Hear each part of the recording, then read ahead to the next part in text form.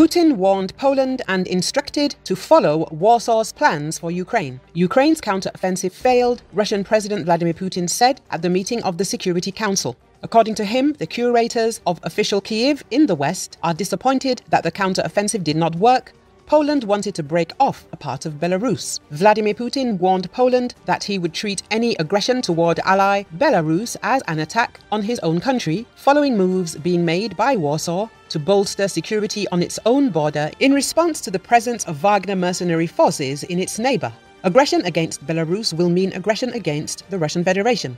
Putin said, "We will respond to this with all the means at our disposal," he said, referencing the so-called Union State between Belarus and Russia.